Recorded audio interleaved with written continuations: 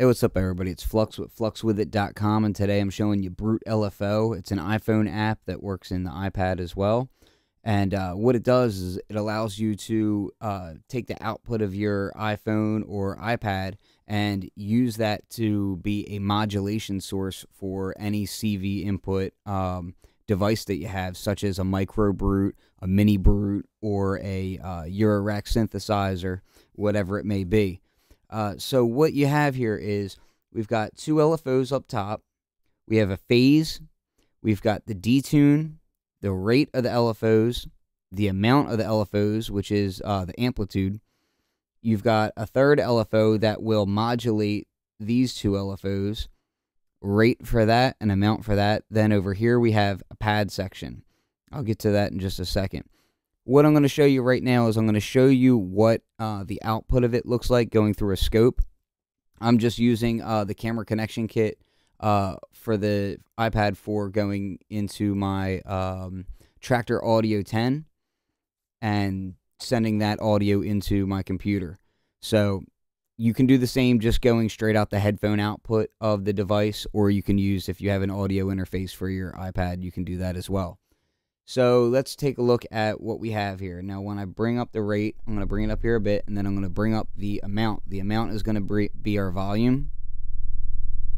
So now you can see the LFO. And as I bring the rate up, you'll see. So as you can see, I can change the LFO wave shapes by these switches here.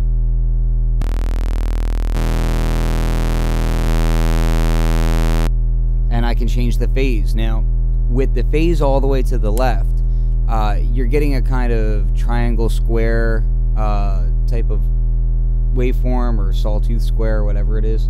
And what we can do is we bring the phase up to about 11 o'clock, and you'll get a good sine wave out of it. So now we've got this sine wave, and of course you can modulate how intense it is and the rate.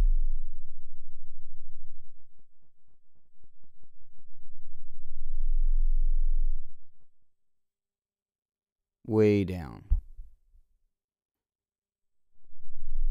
Now we also have this obey and brute. When you send it into brute, I don't know if it's an overdrive or, you know, technically what it is that's happening, but it makes the LFO go a bit nuts.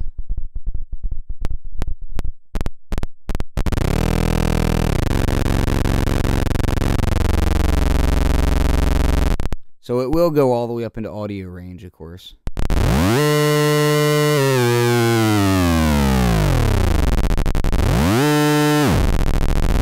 And right now I'm using it in audio range just so that I can kind of illustrate. I'll hook it up to the Eurorack and the mini Brute and micro Brute in a minute. But let me just show you this.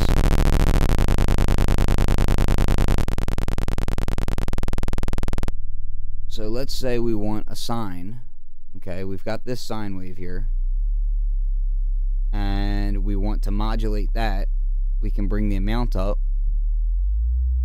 of the third LFO.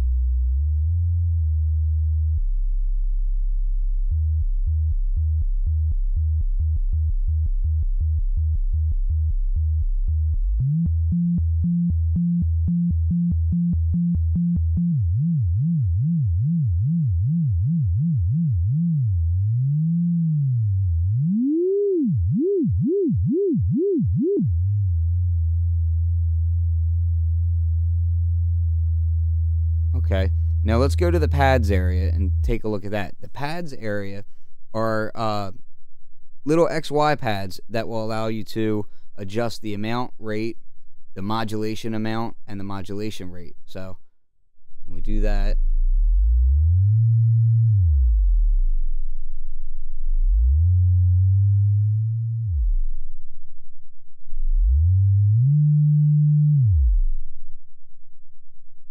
let's go back here. We're going to set this up higher.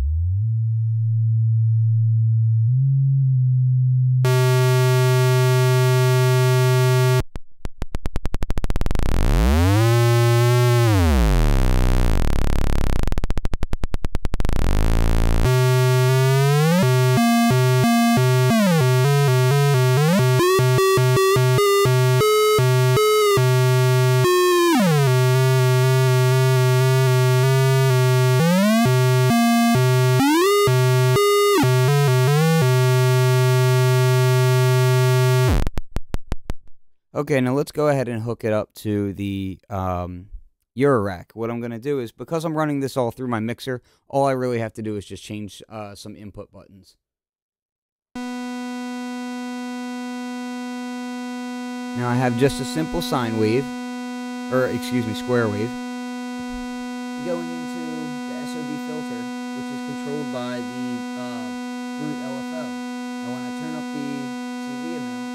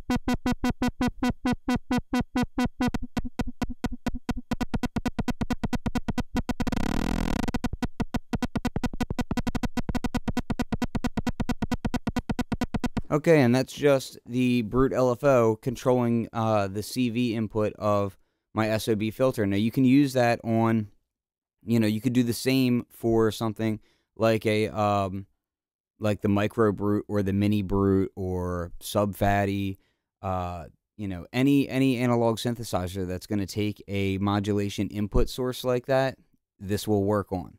So something interesting to check out. It's on the App Store now, and I'll post another video later on showing it set up with a few different synthesizers. Peace.